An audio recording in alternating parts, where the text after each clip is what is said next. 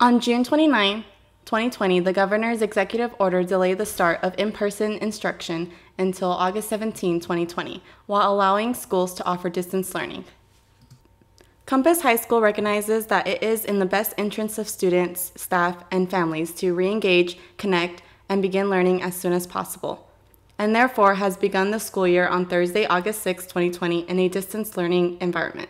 On July 23, 2020, the governor released the Arizona Open for Learning plan, replacing the August 17 date for in-person instruction with the release of public health benchmarks for the safe return of in-person, teacher-led classroom instruction. The governor's executive order states that schools are not required to return to in-person, teacher-led classroom instruction on a specific date.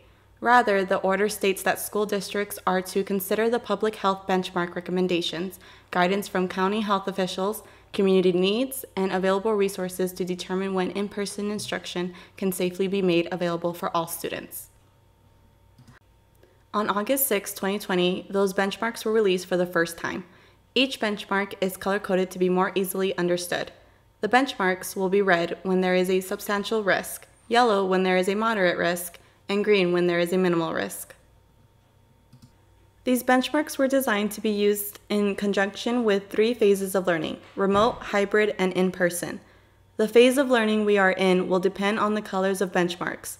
For example, the Pima County Health Department will recommend hybrid learning if all criteria on their dashboard is labeled progress or criteria met. The current recommendation of Pima County Health Department is for schools to not resume in-person instruction at this time.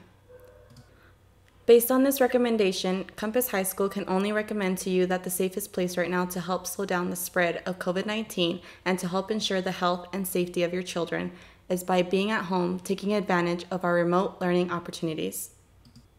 The health and safety of Compass High School students, employees, and the community remain our focus. Compass High School is working closely with Pima County health officials and our different stakeholder groups in planning efforts to determine when the school can safely return to in-person instruction. Remote and distance learning will continue until Compass High School can safely return to in-person classroom instruction. When schools do open for in-person classroom instruction, students may continue in remote learning or choose in-person classroom instruction, depending on student needs. Because Compass High School is following the same schedules and using the same curriculum, students can transition from remote learning to classroom instruction without disruption in academics or student learning. Compass High School is committed to providing supportive services to our students. Please see our website for more information or contact the front office at 520-296-4070.